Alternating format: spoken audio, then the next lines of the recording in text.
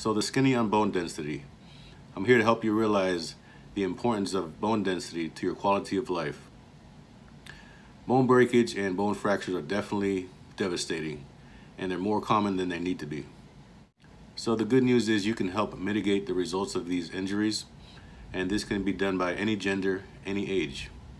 A healthy amount of bone density can help prevent breakage and fractures from any kind of activity, anything from riding a bike and then falling and crashing to walking and slipping and falling. At the end of the video, you'll have a prime example of how a healthy amount of bone density helped prevent a serious injury from happening. You'll want to hear about this, so stay tuned.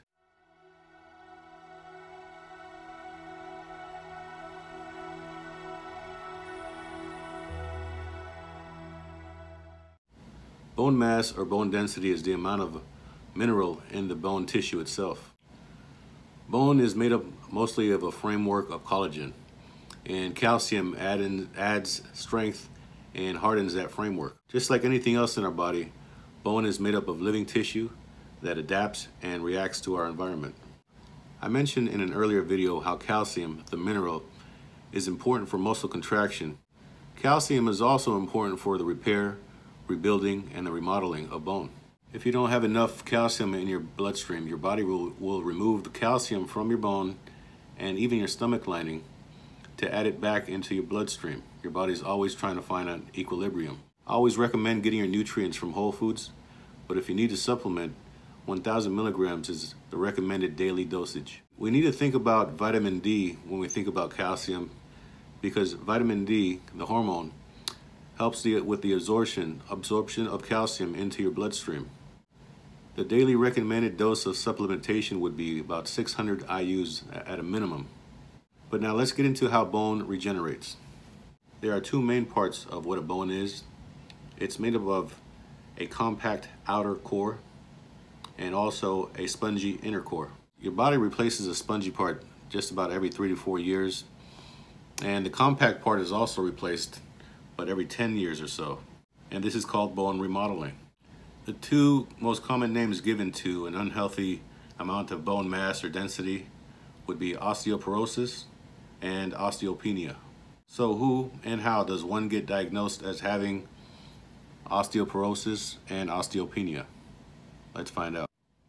So men and women 65 or older, also anyone with risk factors such as drug and medication abuse, smokers, also anyone with rheumatoid arthritis. Some other factors that can increase bone loss would be low estrogen levels, especially after menopause, physical inactivity, abuse of alcohol, and other certain diseases. Unfortunately, symptoms only occur when you have a breakage or a fracture. The diagnosis is conducted by a bone density test. It's about 10 to 15 minutes long, and it can be ordered by your primary care physician. It's done by a DEXA scan machine. It's very minimal in radiation. So the picture x-rays give clear indicators and data. Enough data to form a diagnosis, along with or in conjunction with something called a T measurement or a T-score. The T-score is a measurement of your approximate bone density. If you have a T-score of less than 2.5, then that's a clear indicator of osteoporosis or osteopenia. On a side note, peak bone mass is determined by gender, age, physical activity, hormones, and genetics. Women tend to peak at an earlier age, so it's important to keep an eye on bone density. The most common types of osteoporosis are postmenopausal and senile, or age-related. So we're getting real close to the end now, and we should talk about some remedies and treatments. And this is the part that gets real fascinating for me. For extensive detail on this section right here, why don't you go ahead and check out Wolff's Law. It has to do with the mechanics of bone remodeling. But for now, let's go ahead and stick to the basics. Because of gravity, you naturally have a resistance or a load on your bones or body. So this load, in conjunction with the minerals in your body, especially calcium, causes a sort of electric charge called a piezoelectric charge. This electric charge, along with the bone building cells in your body, causes a rewelding effect on your bones. This rewelding or remodeling effect is called osteoblast. So if stronger bones is what is needed, you want to induce osteoblast. That's the reason why I always recommend resistance training or weight training, and using your own body weight will suffice. Osteoporosis can be difficult to reverse, so prevention is our main focus here.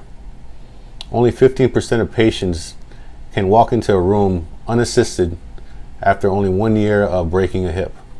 Just make sure you're doing some kind of activity of your choosing, one that you can do consistently with progression and compliance. And you also want to take in enough calcium and vitamin D. Less smoking and drinking, more fun in the sun, and if diagnosed, make sure you're following your prescribed treatments and medications as directed.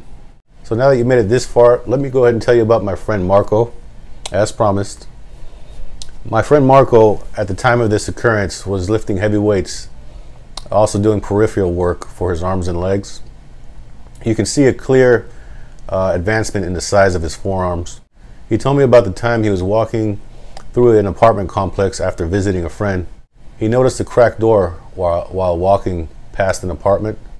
He told me that he remembered that it was very silent. There was no noise coming from the apartment at all. Soon after he passed the door, he felt a sharp pain and a tugging on his right forearm. Immediately he felt a second tug. When he looked down, he realized there was a fully grown young Rottweiler clamped down on his arm, attached. He told me that the dog was not trying to tear the arm off, shaking back and forth with aggression. Instead, he felt the dog trying to clamp down tighter and tighter onto the arm, into the bone, as if he was trying to just break and crack it. So this heavy Rottweiler was hanging in the middle of the air, locked down into my friend's forearm. Extensive bleeding, of course, was coming out. But right at that moment, luckily enough, the owner came out.